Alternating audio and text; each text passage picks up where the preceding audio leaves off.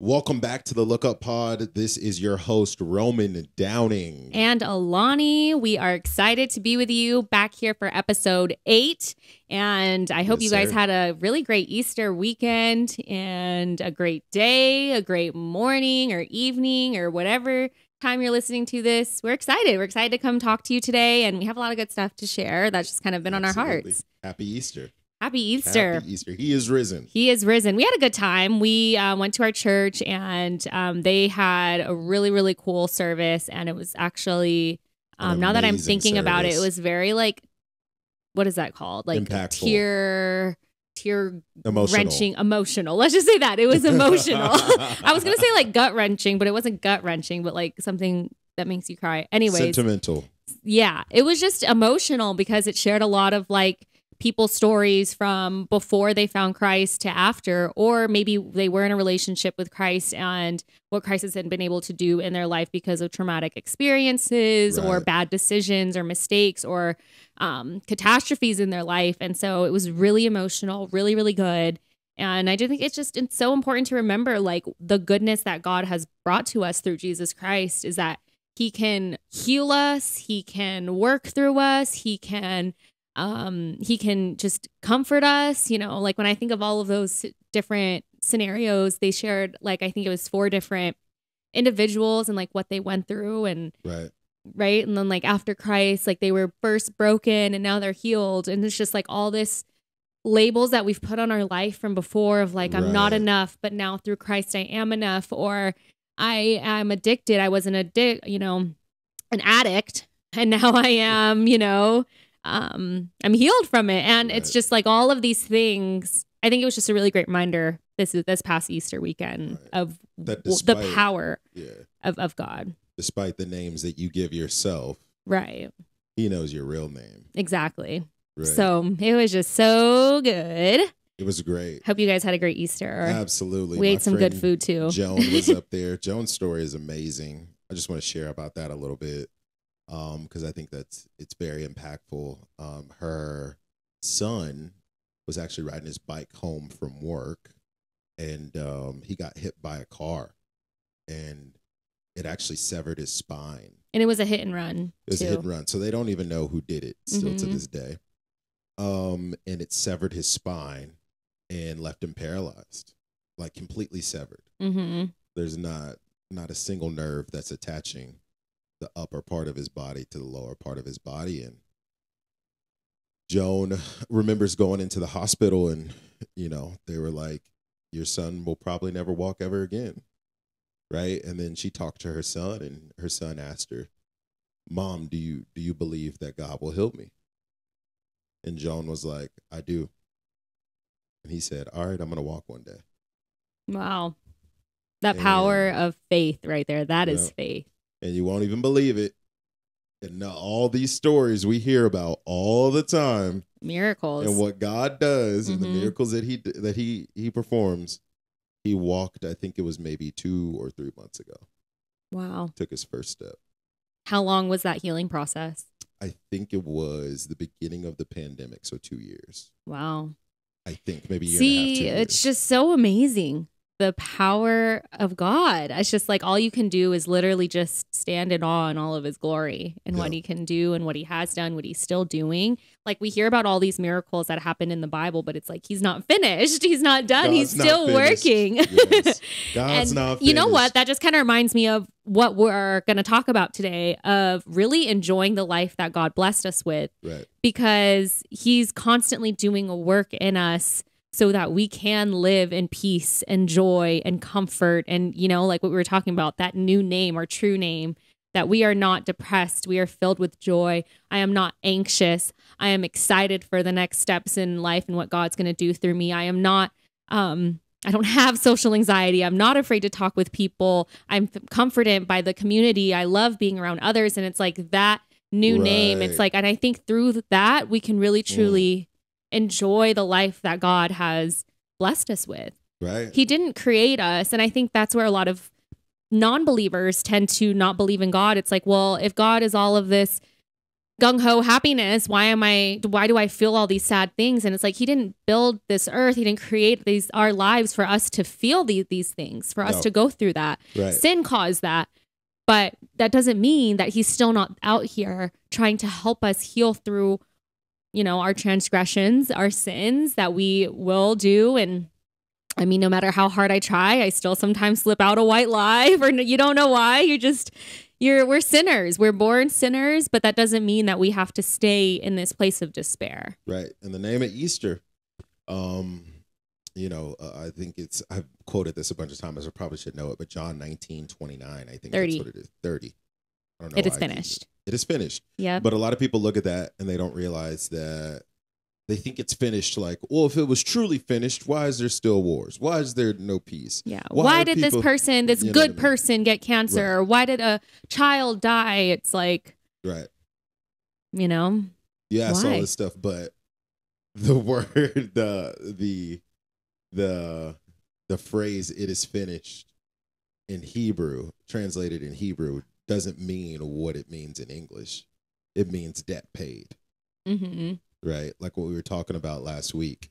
It doesn't mean that, it's finished, it's over. Like, nothing bad will ever happen again. I think that can sometimes be a misinterpreted translation. Mm-hmm. But the translation in Hebrew literally means it's referring to, like, if there was a tax collector or a debtor or something like that, they would literally stamp that word that he said in Hebrew on whatever documentation or whatever, saying that, like, you're good, like, you don't owe us anything. Right. else. Yeah. Like we talked about last week's podcast. If you haven't listened, it's really good. We go really more into depth about that. So even though it is finished, is what I'm getting at. Even though it is finished, God's not finished. Exactly.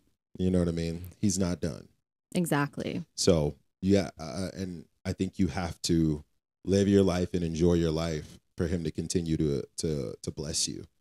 You know what I mean? Yeah, and I think actually, like, he's always blessing you, but you choosing to live, enjoy, and enjoy your life, I think you'll be more aware of all the blessings that he's already blessed you with. You know, instead of being so focused on societal standards of, I have to be successful, so I can't enjoy my life, or I have a lot of crap going on, so I can't be happy, or not even that. Maybe you just feel really humble. So-and-so is going through stuff, so I feel like I can't be happy. Right. But I think in reality, you will actually tend to notice God's blessings more if you're actually just walking out and living your life and enjoying it, choosing to enjoy it. Because I mean, I think all emotions, yes, they're indicators, but you can also choose to have joy in your life and choose to have love in your life. And I think when you do, that gratitude that overwhelms you, you'll start to realize, wow, look at what God is already doing and has done, and has been doing, right? And that's been there outside of my city. Yeah. Outside of my country this whole time. Look at how he sculpted these mountains. Look at how he painted this beach. Look at how, you know what I mean? All of these things that we don't even get to see, that most people will never see. Mm-hmm. Because they choose not to. Mm-hmm. Right? And God's just like, dang, man, I wish you could have saw what I put together in Australia. But you so caught up in the world. You so caught up on Instagram. You so caught up on what your mom thinks or what your dad thinks or what your friends think or what you think is like a societal norm. You won't even get to see what I created on this earth before I call you home. Yeah, and I think a lot of that too, you can see the amazing wonders that God has literally built, but I think you can also find that where you currently are at with the people that are around you. When you, because I was just talking about this before, but in my book that I started with Hosanna Wong, How Not to Save the World, she was basically just sharing how the book is basically about how you don't have to do something big to have significance and impact, or to feel significance and impact in your own life. Because she was talking about the story of Jesus. She brought up Jesus a lot, and obviously, and she's sharing the certain parts of his life where how he lived was really, he just always with other people and enjoying his life with other people. And she was talking about, I don't remember the exact quote specifically, but she's like, if there's one thing that we can learn of how Jesus lived was that he ate a lot of good food. He sat at tables with a lot of friends. He laughed a lot. He made a lot of memories with all those around him on his time here on earth. And I think that just is so beautiful. Like that picture that just shows, wow, that's really like what we were called for. I mean, if you think of, I think I brought this up last week in the beginning when God created Adam, or the first man on earth, he did that so he can just enjoy the relationship and the company. And the only reason he made Eve was because Adam was lonely. And so he made another person to come on this earth to make more memories with and laugh with and enjoy and look at all the beautiful things that he's created. And I think that it gets so twisted when society kind of comes into the mix and makes you think that you're not supposed to earn that. Yeah, you're not supposed to enjoy anything. And you start living in this. I mean, when it comes to success, because I know it's like what she said in the book, though. Right. Most people try to it's all off of performance, results, and performance based grace. Yes. Results and performance based blessings. Right. Like you think you'll only get all that from God, or you'll only get all that from your family and friends around you if you perform, or if you get the quote unquote results that you think you're supposed to have. And then you can take the trip. Yeah. I remember, because I was about to bring up the point, like when it comes to the idea of success, there's that term, delayed gratification, right? And it's something that we've learned so much about. Right. And I was listening to the Secret to Success podcast, which I love. Yep. Not sponsored by them at all, but Shout I love them. I love them so much. I think we're gonna get on Secret to Success. We've brought up their podcast, I think, since episode 1, because I listen to it. I'm not kidding, every week. I wait for it every Thursday. So anyways, Jamal, okay, he was talking about sacrifice, and he was saying that in the idea of success, a lot of people think, well, I got to sacrifice to become successful. And he was talking about, he's like, when I was making $30,000 a year working as a cop before I was a millionaire, he's like, I was still taking trips with my wife. I was still going out on these beautiful vacations. Yeah, we were going to the same destinations, like the Bahamas, whatever. He started naming places they went. He's like, but we weren't staying in the nice villas. He's like, but we went anyways. He's like, because the point of life isn't just to like save up and put all this money away and do nothing with it, right? The point is to go out and enjoy it and live your life, because also too, you never know when, like you were brought up in the beginning of this podcast, you never know when your last day is. Your days are numbered.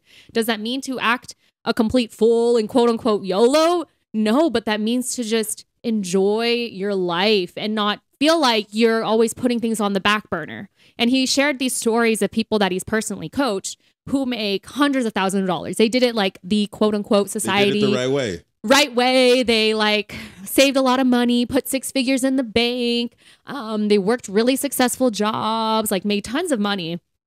But they're now in their 60s and are like, well, what do we do now? Like, we want to do stuff now. Like, what do you think we should do? And he's like, oh, that's so sad. Like, I don't want to live like that, of just pushing things away. Yeah, you're finally living your life. You're literally living your life based off of what the dollar is telling you how to live your life. You're living your life based off of money. You're putting your joy on hold because of money. And it's just then you start serving. And I think that's why when I was telling you the other day of why I understand why Jesus said it's hard for a rich man to get into heaven is because they live their whole life literally worshiping money, even though they say they don't.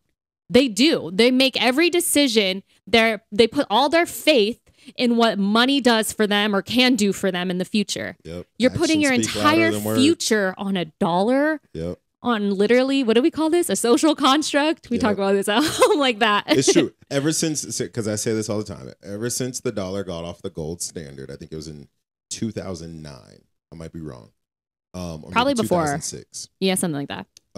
Ever since the dollar got off the gold standard, it is a figment of our imagination. And I don't think people really understand what that even means. Like money, at least in the US, because it's not backed by anything physical anymore. Mm-hmm. Before, a certain amount of dollars equaled 1 bar of gold. Right. Mm-hmm. So it was the gold standard. That money was actually a representation of something solid, gold. Mm-hmm. It's not anymore. So what is it based off of? Our what belief. You tell it's based off of. It's all on whether we believe it's worth because something someone or not. said it's worth this. Now we all believe, okay, it's worth that. It's worth it. So, but we all know that there's only a finite amount of gold in the world, so you can only print a finite amount of money. Right, but it's being printed like no other. Exactly. So now that it's not on the gold standard, they can print as much as they want. So why are you tripping on how much of it that you make when it's being made every day? Yeah. Why are you or making tripping your on how much entire you're life, spending? basing Right. all of your life's decisions, your future, your current life Right. on something that's so literally really, honestly, that's insignificant. abundant. Yeah. That's abundant. No, you're basing your entire life on something that's overtly abundant right now. Mm-hmm. It's like saying, "Oh, I got to make sure I get all these rocks," and they're everywhere. Mm-hmm. You just got to start scooping them, yo. Like, just start scooping them. Right. And I think that's just living your life just so, I don't even know how to describe that. It's like free. simple-minded. I think that's just living so much more free because Yeah. you aren't controlled by what, I think two things. You're not controlled by obviously money, and you're not controlled by what society thinks.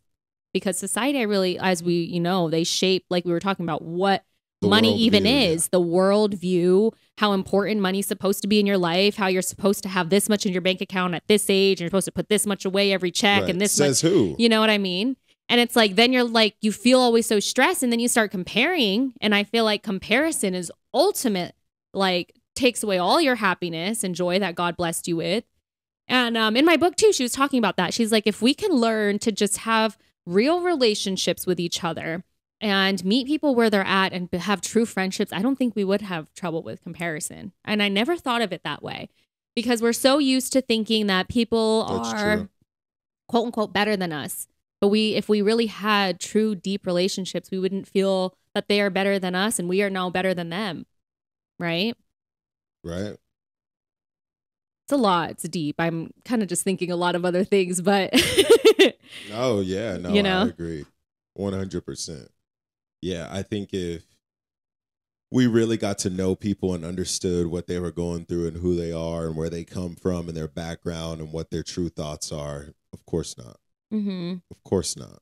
Mm-hmm. Because I think comparison is really a reflection of what you're thinking. Honestly, is Yeah. you never get the other person's side when you're comparing. Mm-hmm. You never get how someone truly feels about this picture that they posted on Instagram or whatever you're comparing yourself with. Right. It's all off of you and your own thoughts and what you are assuming is going on in that other person's life.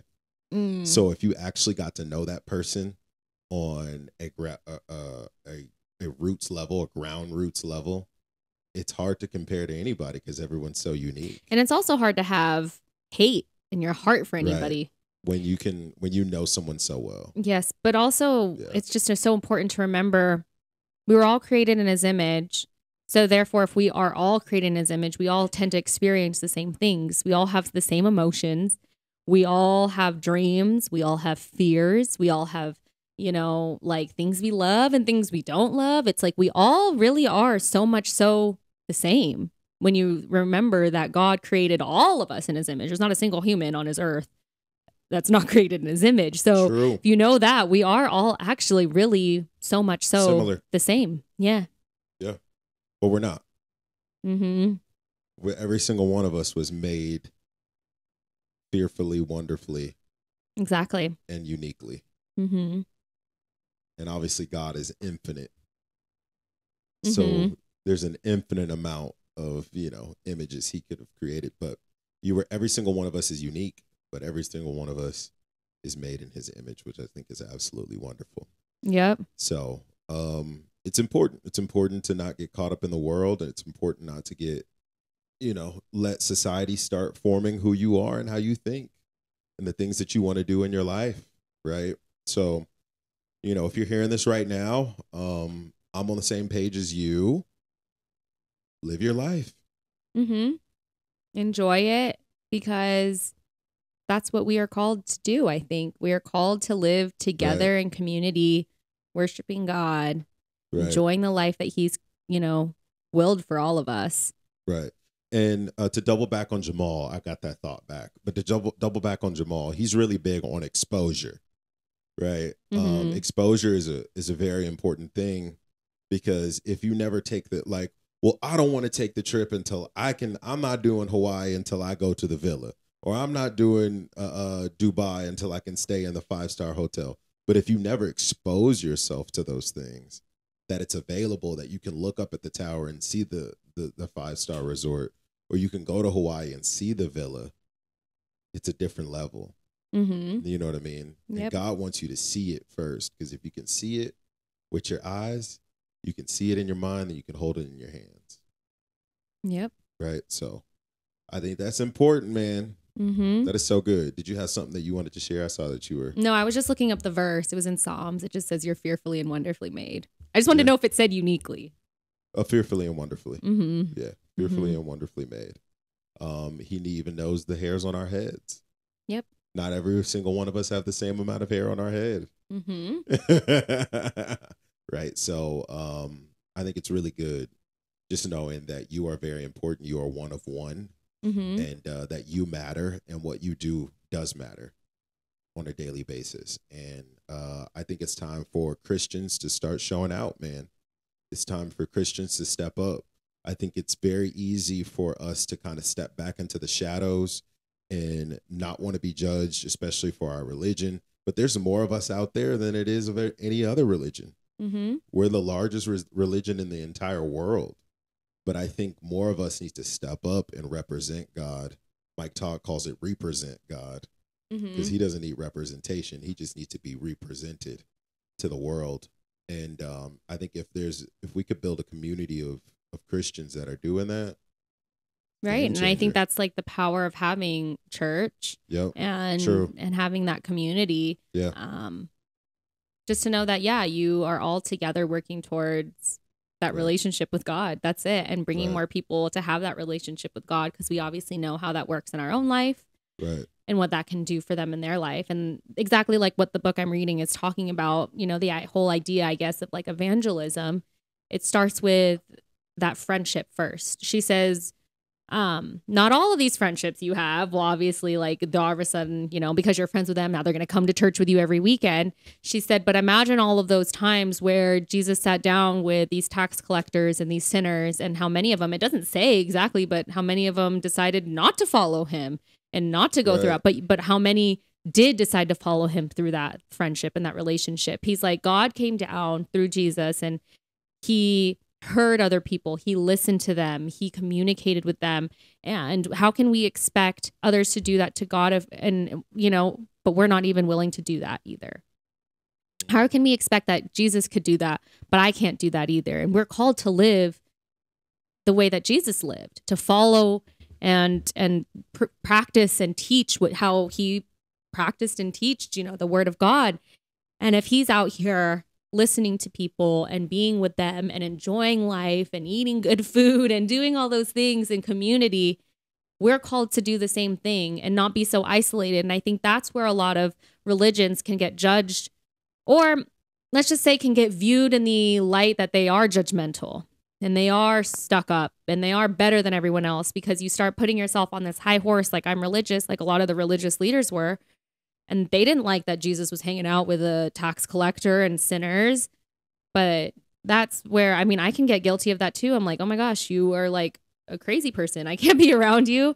But I think living that way really cuts off the work that God's trying to do through you, through to that person. You know what I mean? Dude, I mean, how many times do we drive past like a dangerous area and lock the door?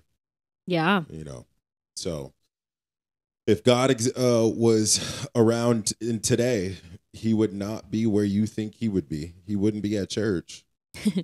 There was this sermon I watched with Mike Todd, and like the background was like a trap house. And he was telling that story of how that one man was lifted up and like thrown down from the roof, you know, on the mat, who was paralyzed. And then he said, this is the house they pulled up to. And it was a trap house. And they were like, he's like, oh, you thought Jesus would be at this really nice neighborhood. And I'm like, no, he wasn't though. He wasn't. He wasn't. Shoot, he might already be back. But we just don't know that. He might be in a trap in Atlanta somewhere. He said, you'll know. You'll know. Maybe he's not telling us just yet. He might be in a trap in Atlanta or something. Read the book of Revelations. It's a good one. Go back over it. 100%. No, but the point that I'm trying to make is that most of us sit up in our nice homes and our nice cars, and we give every Sunday, and we give to the church, and you know, we got Hope for the City and all these other initiatives that we have in Las Vegas. But when's the last time you went down there? When's the last time you went to MLK or you went to D Street? You know what I mean? You prayed over somebody or for somebody. I mean, you barely want to look at people that are on the side of the road, you know, with signs in their hands asking for things. And also, So- too, you just have to remember it's like, I think people will hear that and start to be like, well, I'm not doing enough as a Christian. And the book that I'm basically saying is, again, it's not about going big or going home. It's doing what you can No. right where you are at, you No, know? so there's different there's different levels to being a Christian. And this is what I'm learning in school. You can be a Christian. Grace is for everybody. But to be a disciple, that's a different level. And it's a quote that I say all the time. Foxes have dens, birds have nests, but the Son of Man has no place to rest his head. If you want to follow him, it's going to be a hard road, buddy. Yep. You're not going to have very many places to sleep. You're going to be on the road all the time. That's what the disciples chose, and they lived a pretty cool life, a fulfilled life, that's for sure. But grace is for everybody. You could be a Christian. You can go to church. You can do all that stuff. But, you know, if you want to be a disciple, you got to go and put in that work. Yep. And a lot of the times, yes, it's the person right next to you, like what Hosanna's talking about. But she was on the road and been on the road working, Yep. preaching to 5 people, 4 people, 3 people, 2 people, 1 person. You know what I mean? So that's all I was trying to say on that. But I think there's power in just living your life and enjoying your life and not letting the world shape who you are and how you think and all that stuff. And take that trip now is what I'm trying to say. And enjoy your life now. Choose happiness in your life now. Those are some of the things that I've just been trying to undertake recently because I've gone through a few years of not doing that. Yep. So yeah, enjoy your life. And of course, we end every episode on Psalms 121, verse 1 through 2, where our name, the Look Up Pod, came from. That's And, right. you know, when I lift my eyes up to the mountain, where does my help come from? My help comes from the Lord, the maker of heaven and earth. So thank you guys for Yes, listening sir. to this episode.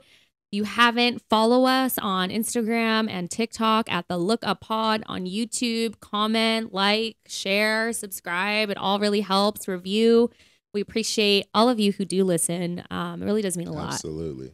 Let us know what your thoughts is on this episode. Leave us a review. Yes, we'd love to hear. Throw So us something in the comment section on any of those platforms. yeah, we'd appreciate it. But thank you guys. We will Absolutely. see you next week. And I hope you have a great rest of your week this week. Peace.